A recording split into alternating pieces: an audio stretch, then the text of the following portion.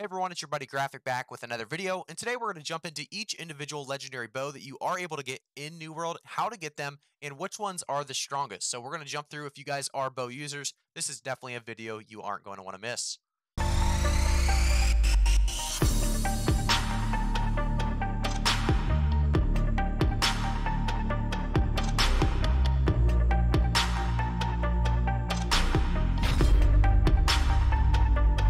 Jumping into this video, guys, like I said, we are going to take a look at every single possible legendary bow and where to actually grab them from.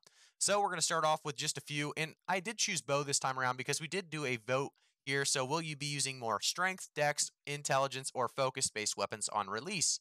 So most of you guys said dexterity, and I would assume with that you are going to have a lot of bow users. You know, dexterity being bow's major scaling there. I do want to talk, like I said, about these bows, though. So let's jump into the very first one. Obviously, like I said, tier 5, gear score between 500 and 600 as a possibility for creeping recurve.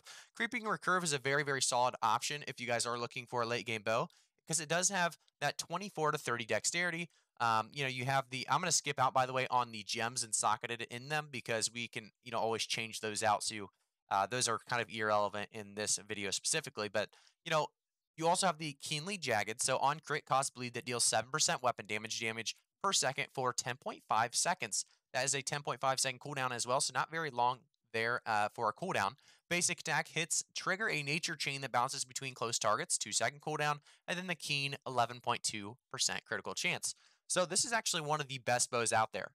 It's not the best, but it's definitely, like I said, one of the best bows out there because of a couple different reasons. Obviously, that bleed's going to stack up quite a bit, and the cooldown's not too long or too terribly bad on it. A 7% weapon damage per second for 10.5 seconds adds up quite a bit.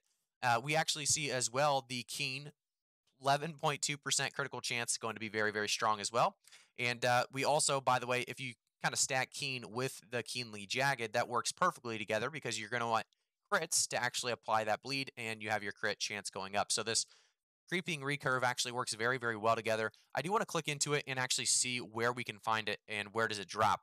So a lot of people asking about where do specific weapons drop, and if you go to dropped by, it will actually tell you the bosses of which that can drop it.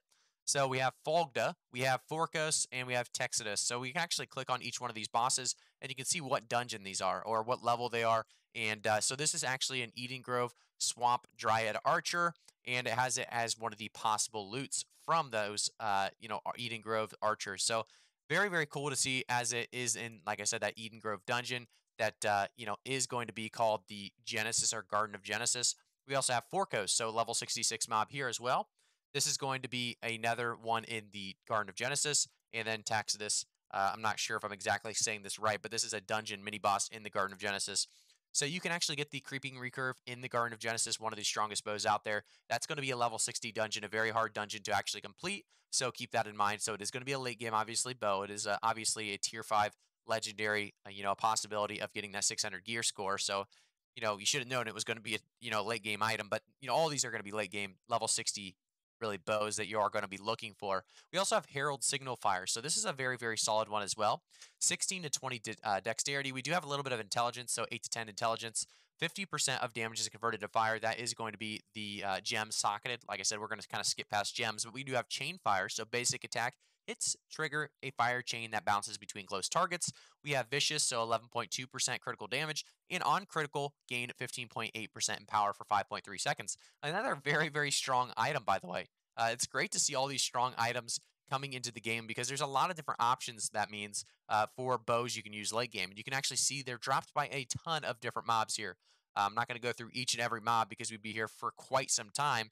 But one thing I want you guys to do as well is if you go to New World Database, you can actually see a bunch of different information here. So going into the database here, we go to, let's say, let's go to weapons. If we go to weapons, then we go to bow. We can actually search by, like I said, rarity and tier 5. So you can see all of these right here. So we were just on Herald Signal Fire. I want to kind of jump into it here on this website a little bit more because, like I said, when you go down to comments, sometimes you'll have a comment posted there about where to find it. And sometimes also if we go to, here we go. On this one, you can see it, Loans Tracker Bow. You can actually see found in loot containers. So this one's found in Outpost Rush. So it is going to give you that exact spot or location. So that's why I kind of skipped over to there for this one. But you can see that it is actually a drop from many, many different places. I'm not going to jump into all of these. Like I said, it's definitely a very, very solid bow, though, that you can actually find. We're going to wait to get a, better tracking on where it can actually drop. But for now, it looks like a very, very solid weapon, and it can drop in many different areas. I do want to jump into the lone tracking bow or the lone tracker's bow because we have yet to find the best bow in the list. And there is one, by the way, that does top every other bow, in my opinion, in a lot of people's opinion. But the lone tracker's bow is another fairly solid option. 20 dexterity, 10 constitution, empty socket for you guys as well. So you gain 1.4% of your damage as health. So lifesteal is involved with this. So it's a very, very cool aspect of the bow. So if you're kiting, you continually gain health while you're kiting as long as you're hitting your damage. You also see basic attack hits trigger a nature chain that bounces between close targets. That's only a 2-second cooldown. And then fortifying rain of arrows. Hitting a target with rain of arrows grants fortify on self, increasing damage absorption by 19% for 22 seconds. So a very, very solid bow. And like I said, with this one, unfortunately, is going to be in Outpost Rush, which is going to be fairly hard to grab until, like I said, late game. You're not going to be able to prepare yourself for this, really. You're going to have to jump into Outpost Rush and win and get a Outpost Rush cache. And you actually, like I said, you don't need to really win, but you can see all the possible drops from Outpost Rush being at 502. So a massive amount of loot you can get from there. So it's going to take a lot of grinding to get this specific bow. I do want to jump down to the Slayer crossbow. So the Slayer crossbow, 30 dexterity.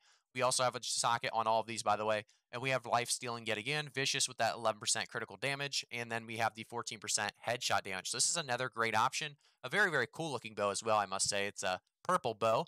And if we look at the dropped by, it's the Rosalind. So Rosalind, if you guys don't know much about Rosalind, we can actually click in and it'll show you guys all the possible drops from Rosalind. It's a hostile mob out in the, obviously, or boss, I should say. But, it's one of those things where you can jump through each and every bow and look at where they're dropped from, what, bow you're kind of aiming to go for.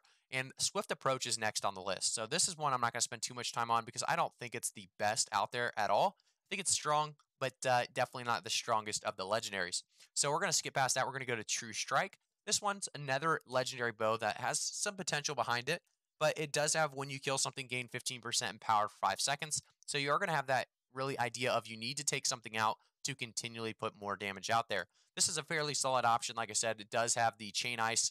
So actually basic attacks trigger that ice chain bounce between close targets and the Vorpal 14% headshot damage. But you are going to get this from the Dark Spriggan cache.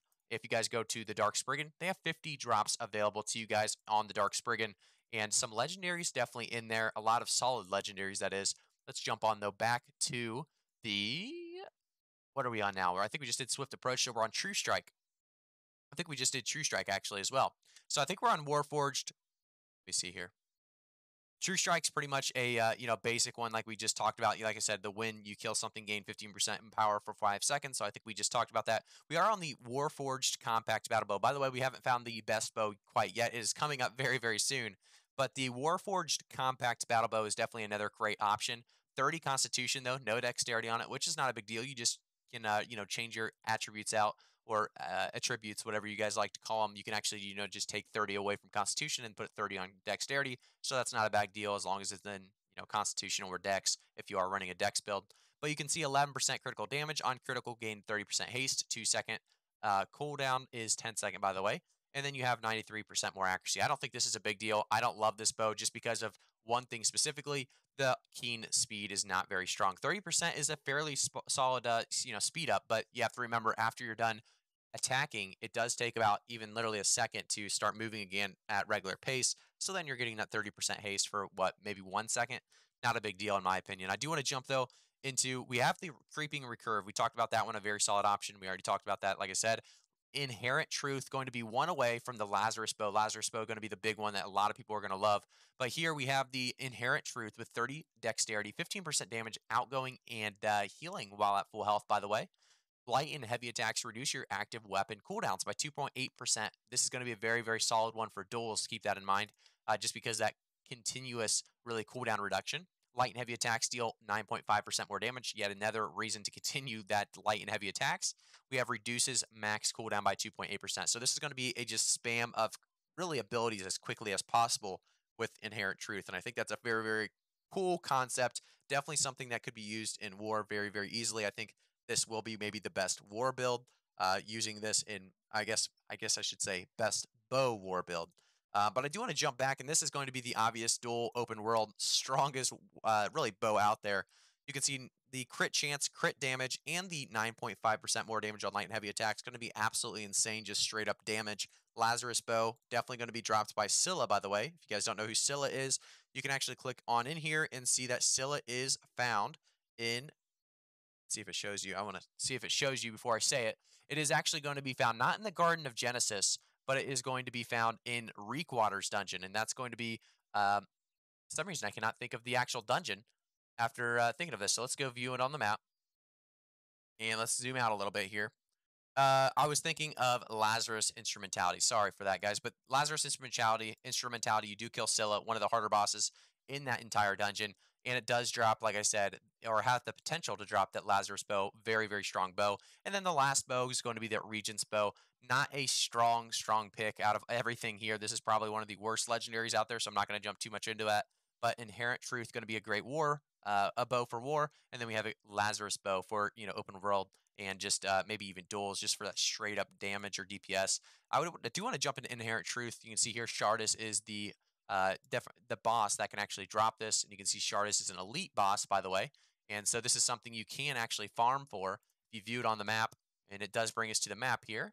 You can see that this is, like I said, in Lazarus Instrumentality, another dungeon that we've just talked about. So Shardis, and like I said, also having Scylla. This is Lazarus Instrumentality is definitely one of the best for bows because you have two different opportunities there for legendary bows that are just absolutely insane.